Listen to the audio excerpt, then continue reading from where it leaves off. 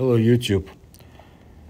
12,800 years ago, the climate on planet Earth changed dramatically.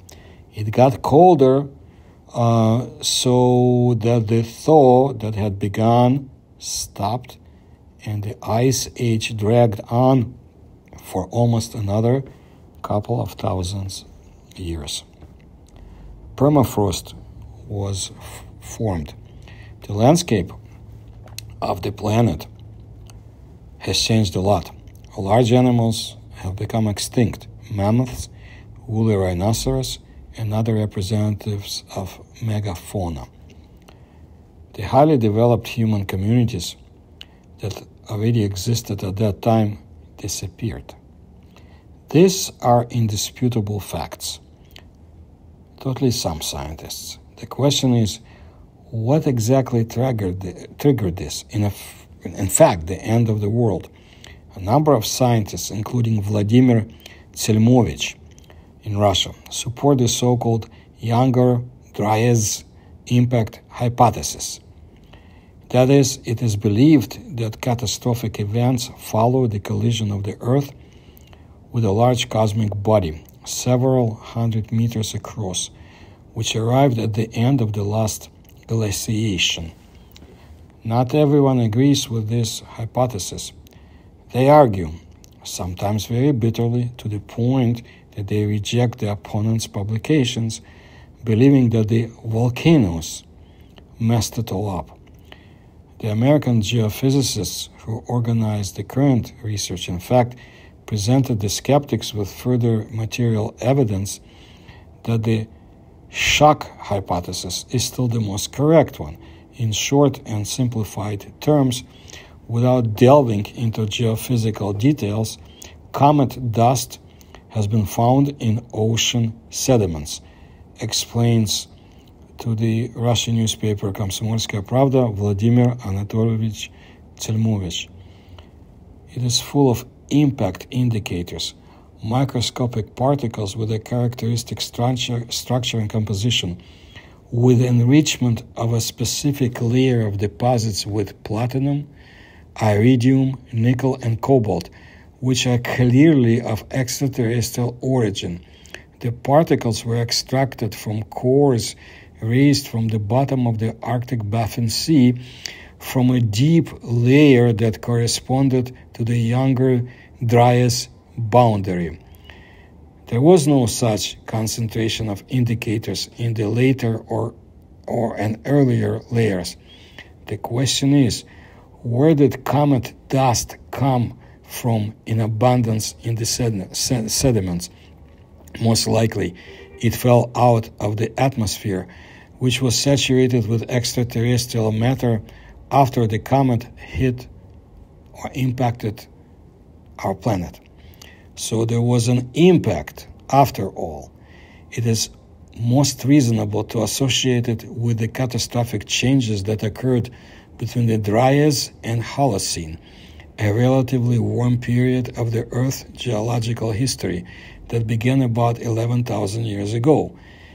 It is not a well-known fact that it was the work of Vladimir Tselmovich and dozens of Russian colleagues that made it possible to understand that the micro particles extracted near Greenland are comet dust.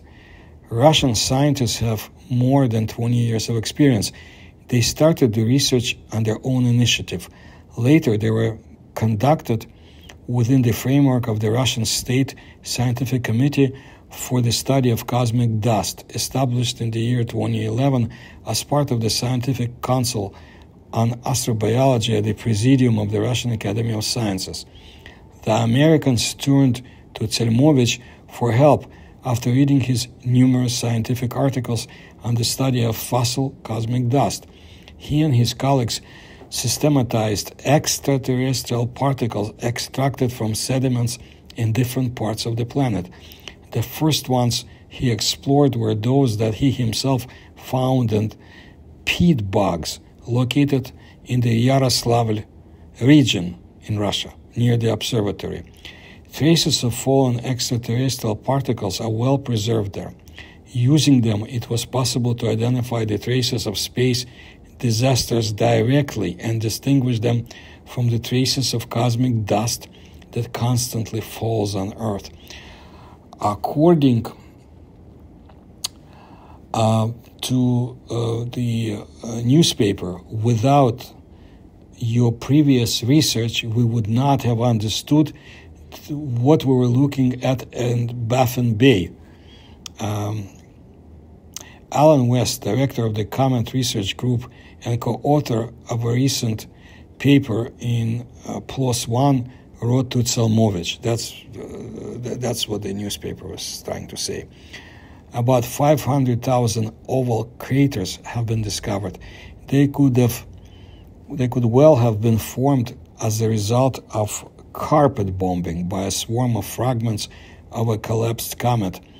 The Black Day of the Northern Hemisphere proponents of the shock hypothesis roughly agree on one thing. 12,800 years ago, the Earth collided not with an entire comet, but with fragments of a collapsed one. There were both ice and stone ones among them. As for the location and direction of the main impact or main strike, the opinions of scientists are divided.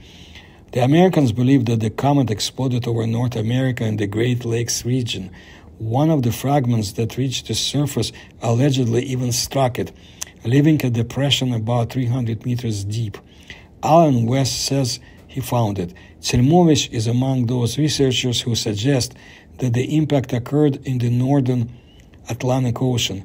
A celestial body, most likely a comet, flying from the southeast to the northwest on a very gentle trajectory, exploded in the atmosphere and broke up into numerous fragments. The largest and heaviest crashed into the waters of the Gulf of Mexico, or Gulf of America as it's called now, in the Bermuda Triangle area. The shrapnel hit almost direct fire first and slightly to the north. There are various traces of a kind of artillery preparation in abundance there. These are the so-called Carolina Bays, located in the Atlantic lowlands on the coastal plain of the United States, which stretches from New York to northern Florida. There are more than 500,000 Carolina Bays. They are oval depressions about 15 meters deep with diameters from 50 meters to 15 kilometers. All are elongated in the same direction to the northwest and contain sand, the particles of which have traces of contact of terrestrial sand with cosmic particles. The Americans once gave us samples of sand from the Gulf, says Vladimir Tselmovich. They were studied at the Baroque Geophysical Observatory. They found grains of sand with deposits and films of pure nickel, magnetite microspheres, and microparticles of native metals, which testify to the thermal interaction of terrestrial and cosmic matter.